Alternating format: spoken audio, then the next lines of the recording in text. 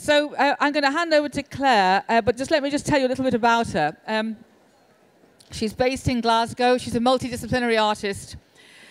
Since 2005, she's developed a unique movement vocabulary based on her use of crutches, a choreographic approach often rooted in the use, misuse, study and distortion of crutches.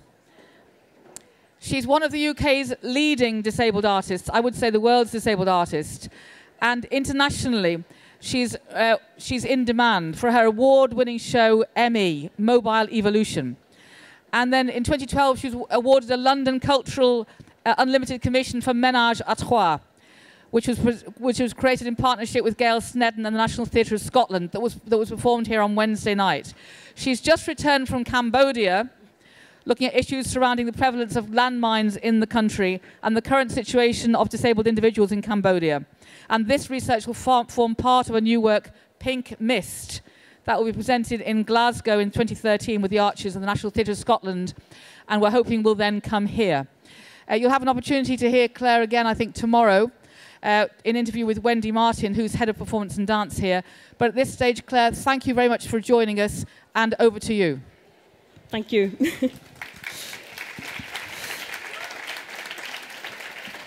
Thank you very much.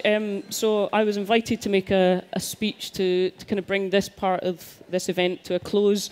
Hadn't really taken into perspective the fact that I was going after Jessie Norman and before Julie Walters. So yeah, no pressure there whatsoever.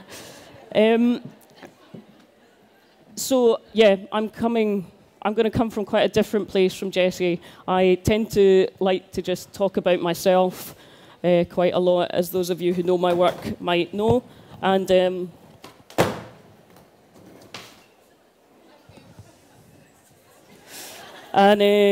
I'm not going to talk about him at all. Which obviously, talking all about yourself in this context created a lot of questions for me with the role of mentorship. So I'm going to talk about that flip for me. So today I learned I was to have my first conscious experience of being on the other side of the mentorship relationship. I've been mentored by many different people at very different times throughout my life, but I've never been asked to be a mentor before. And I was quite nervous, to be very honest. Surely I'm not really equipped for this. All the mentors here were kind of sent out a little briefing note as guidelines, which when I actually read it, at first made me more nervous than kind of putting me at my ease. And this was some of the advice that we were given. Avoid offering your own opinions or giving advice. I just totally love blurting out when I get an idea, or when I've just been containing myself at some of these extraordinary ideas that have been presented to me in the last hour, and trying to kind of not go, oh my God, that makes me think of this. And yeah, I get very inspired and irrational. But avoid making criticisms. Anybody that has ever gone to a theatre show with me in their life will know that's pretty impossible for me to do. Do not impose your own ideas or interrupt. I am appalling at interrupting people. Be non-judgmental. Help them brainstorm ideas, including ones which may be slightly off the wall, like the skateboard did. How on earth could I possibly sit in a conversation like this? And more importantly, how was I going to manage not to talk about myself for at least 15 minutes? This is like some sort of reward at the end of it. I get to talk for 50.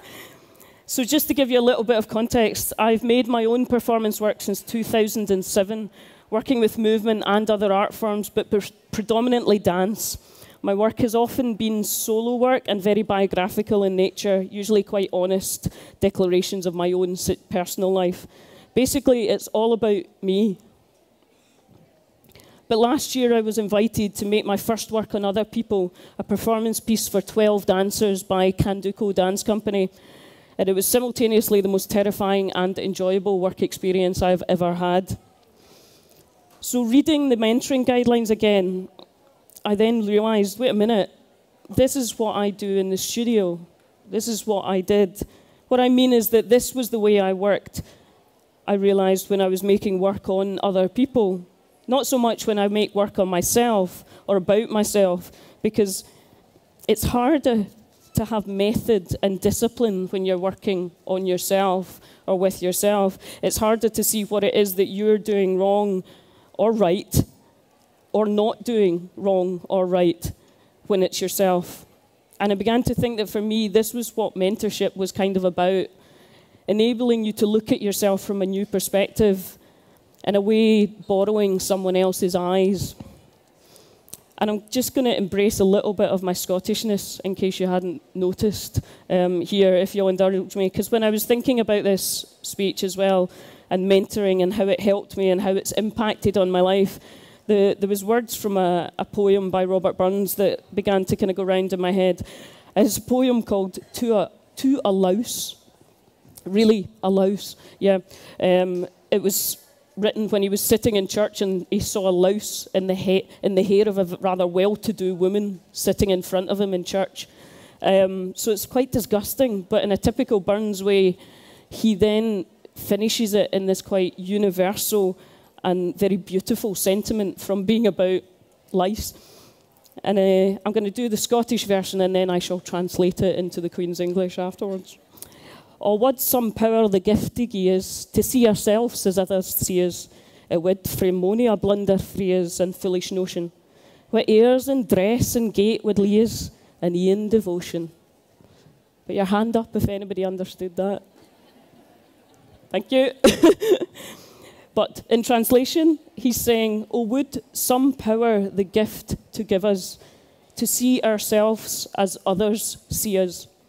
It would from many a blunder free us and foolish notion. What airs in dress and gait would leave us, and even devotion.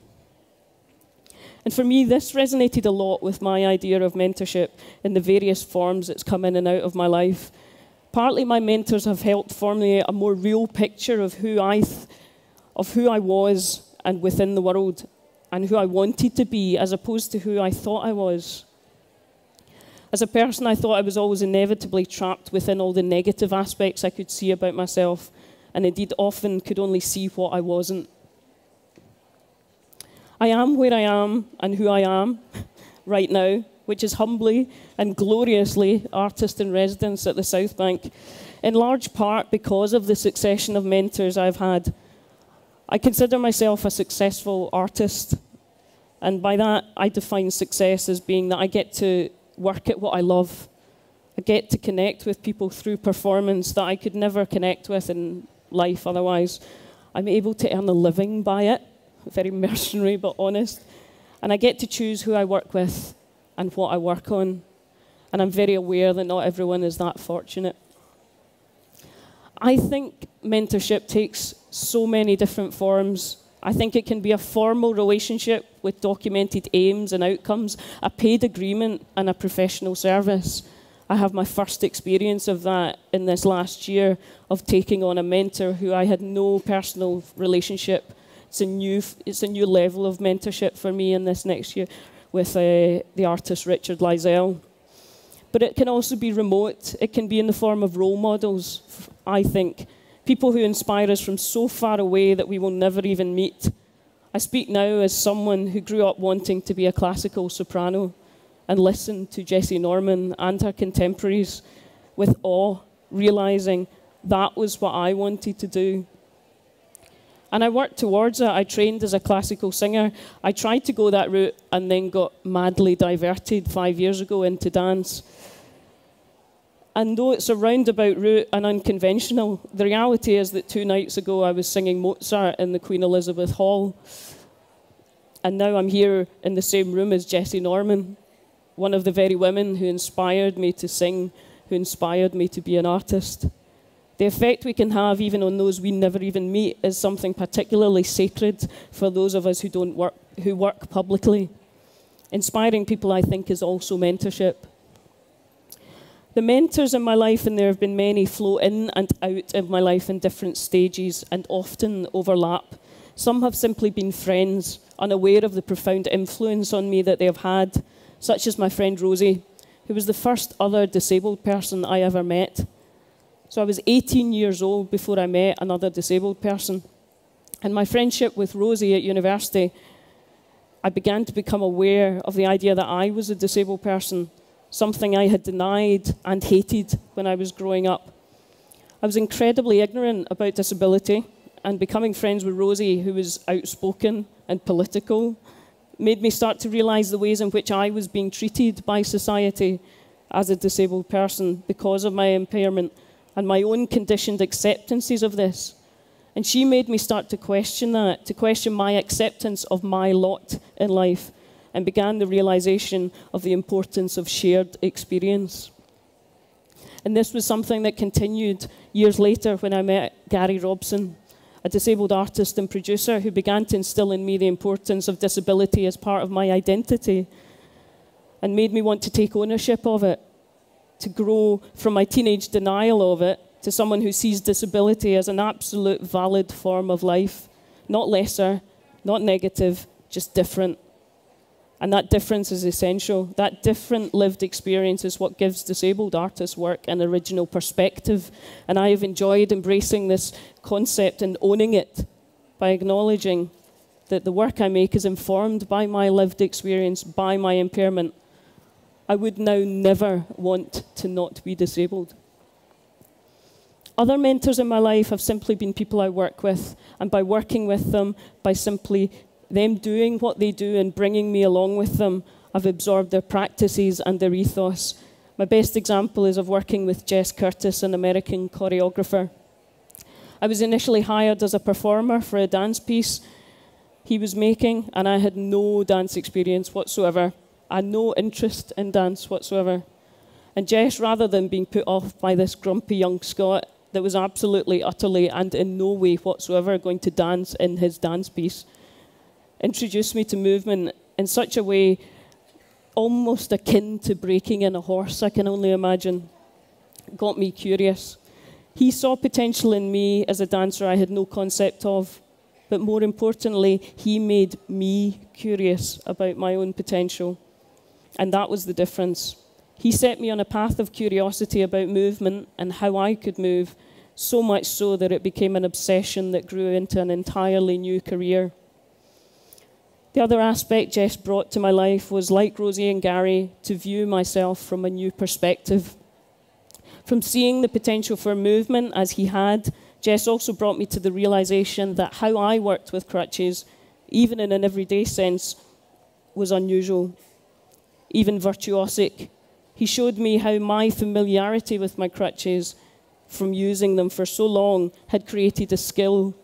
I knew these objects, I understood how they behaved, and I felt through them in the way that a circus performer might know their tightrope or their juggling clubs or their hula hoop. This shift in perspective from seeing my crutches as medical aids that I'd never liked to something I uniquely understood had blossomed into the stimulus for making work. Something, again, never an intention for me. The recurring theme in all this is that these people have, by looking at me from their own viewpoints, but without judging or criticising me, have shown me a new perspective on myself and on the context I am viewing myself within. So coming back to where I opened, now suddenly being on the other side of that relationship, how to take the role as mentor rather than mentee, here again is a shift in perspective for me, and a shift in viewing the context I'm seeing myself in. So I then actually see that I know how to do these things.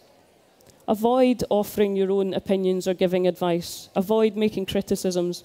Don't impose your own ideas. Be non-judgmental. Help them brainstorm ideas, including slightly off-the-wall ones. This is what I did, what I knew to do in a room of 12 Kanduko dancers for 5 weeks last January. It was my responsibility to create a safe, private space for them to explore ideas, to display them, to be honest, to be allowed to be vulnerable. It was my job to inspire creativity and curiosity from everyone, to offer options as to how their idea could be shaped, what direction it can go, and to show them that their ideas have merit and a right to exist. It was my job to hear or see when someone was not happy and to find a way to make that process work for them so that they could enjoy it. This isn't the way every choreographer would work, and some clearly want to just go in and work on the bodies in front of them, but I want to see human beings on stage being human beings, and I want them to have arrived at that performance through their own inquiry and not mine. But it's my job to interest, engage, and challenge them in that line of inquiry. So in a way, in writing this speech, I feel like I've kind of mentored myself from one side of the relationship round to the other. I've realized that if I look at the idea of mentoring as similar to how I worked as a choreographer within a creative space, then I already know these skills. I'm still learning to refine them, but they're already there. I've kind of looked at myself through another set of eyes. As Burns said, "Oh, would some power the gift to give us to see ourselves as others see us?" I think it's about helping someone see what is already there inside of them. And I think mentoring is that power. Thank you very much.